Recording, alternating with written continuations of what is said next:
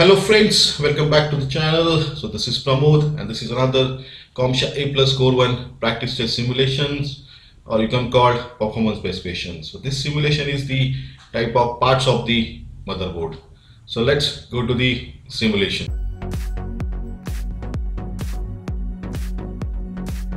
So this is the simulation. So this is the drag and drop type of simulations. So drag and drop of each component onto the label areas to the label parts of the motherboard.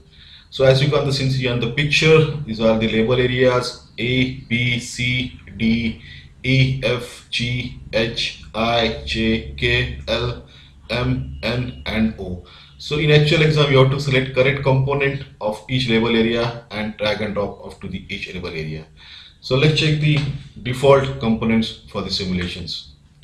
So the default components for the simulations are, the first one is a memory module connectors 1, 2, 3, 4, processor power connector, CPU socket, fan connector, CPU fan, floppy drive connector, floppy, CMOS battery, front panel input output connector, main power connector, ID drive connector, SATA connector, USB connector, PCI Express X1 card connector, PCI Express X16 card connector, PCI Express X4 card connector, PCI card connectors. So you have to select correct component each label area in these sections.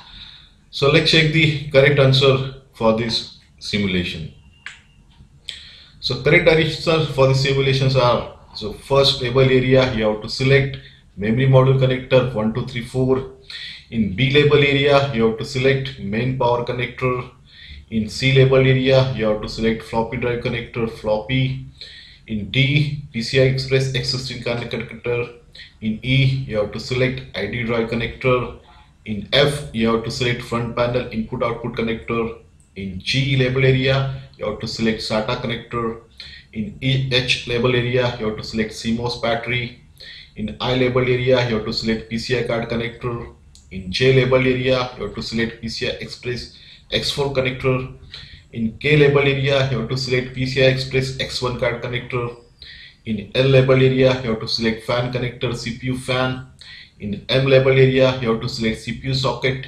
In N label area you have to select USB connector. In last O label area you have to select process power connector. So let's check the answer for in the motherboard area. So these are the correct answers in the motherboard sections. So you have to check, you have to select correct component in the each section. So in A area, this is the memory module connectors 1, 2, 3, 4. In B area, you have to select main power connector. In C label area, you have to select floppy drive connector. In D label area, you have to select PCI Express X16 card connector. In E label area, you have to select ID drive connector.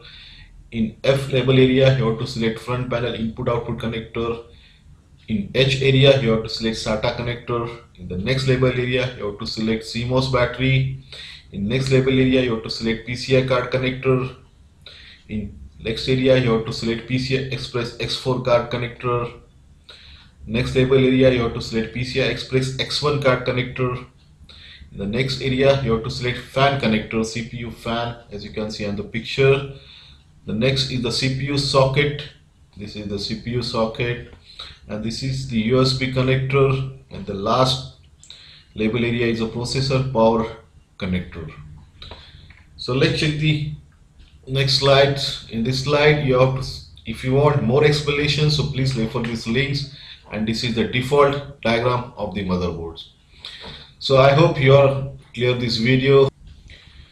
So you have completed this module, so study hard, good luck and thanks for watching. If you like this video, please don't forget to subscribe this channel to see more video like this. I will upload next part shortly. Thanks for watching. Thank you.